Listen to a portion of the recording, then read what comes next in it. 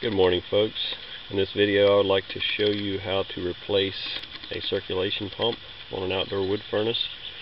This is on a HeatMaster C375, but the principles I'm going to show you will work on basically any brand of outdoor furnace.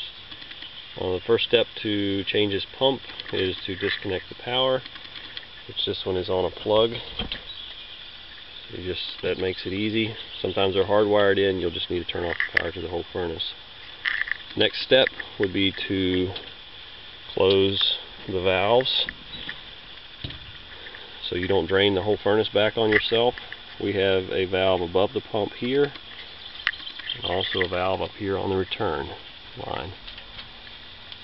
Now you will notice when I unbolt the pump that I'm going to lose the water from here down to here.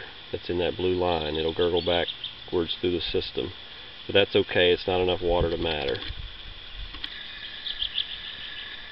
Okay, so I've got the power turned off.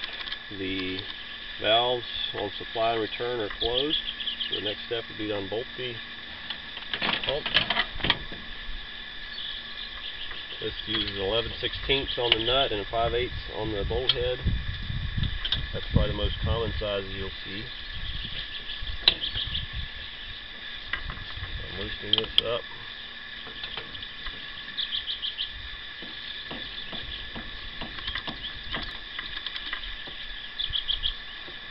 So I'll take this bolt completely out, and on the other side I'll just loosen, because I don't have to take it out the way the flange is made on the circulator. On the bottom here. One thing to be careful about, if the furnace is hot and you turn off the power, there's no circulation, the lines as they cool off may shrink and pull back away from the pump. So the faster you do this, the better. Here I'm losing the water just down from the top valve down. Now it's stopped.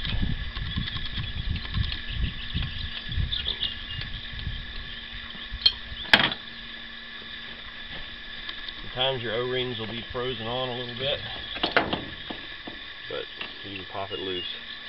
Now you can see that O-ring there. It's compressed and hard, and the pump's pretty cruddy. That's fairly normal. That O-ring has been compressed. If you're changing out for a new pump, I would recommend you use a new O-ring. Now this one probably would seal up. It's still pretty rubbery. If they're hard and really flattened out, you better do new ones. Especially if you're using Taco. Taco has a very small O-ring, and it's tough to reuse a Taco O-ring. This is a Bell & Gossett. They're a little bigger. Grundfos uses about the same size O-ring as the B&G. So to replace your cord on the pump, you take off the cover.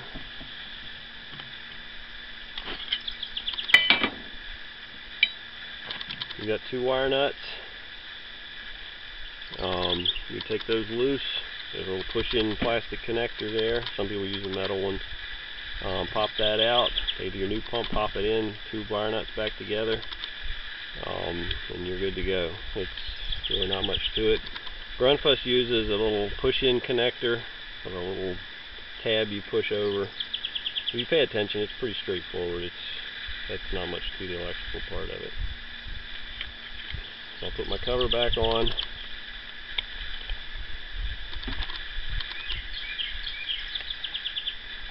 Don't pinch your wires. I've done that and shorted it out and tripped the breaker.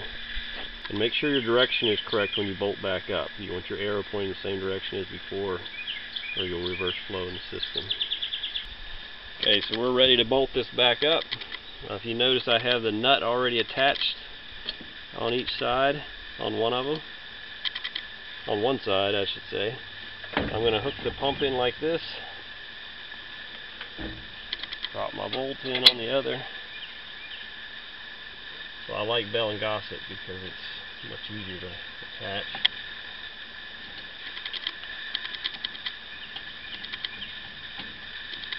I'll hand tighten it. You want to tighten it evenly. I've broken the flange off of the ears off the pump, tightening way too much on one side. This side's looser, so I'm going to tighten that one up first so it bumps.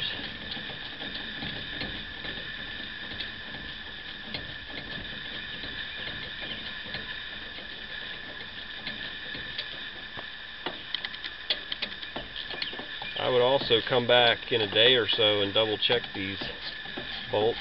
I have seen them loosen up over time.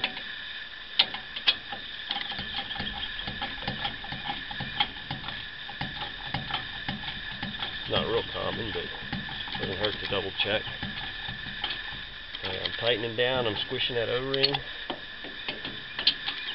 just as long as it's pretty snug. I'll do the same thing on the bottom. Oops.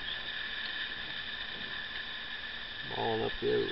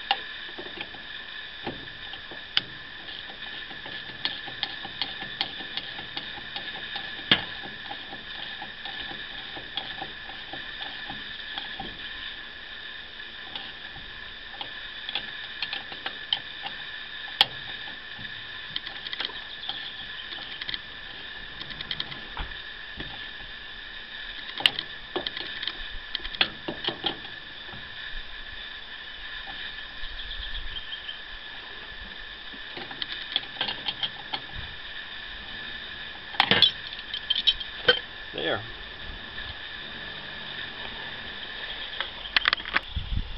So we're bolted back up. I'll open the supply valve. You can hear the air bubbles go back up into the tank. It's important you let that air out of there before you start the pump running. I got that valve open. We go up here, open a return valve, and you're ready to plug it in. You may hear an air bubble or two come through. After it's running for a few seconds, you can check. I can feel on the return valve the water flowing through when I squeeze it. So, yep, it's up and running and you're back ready to go. Thanks for watching.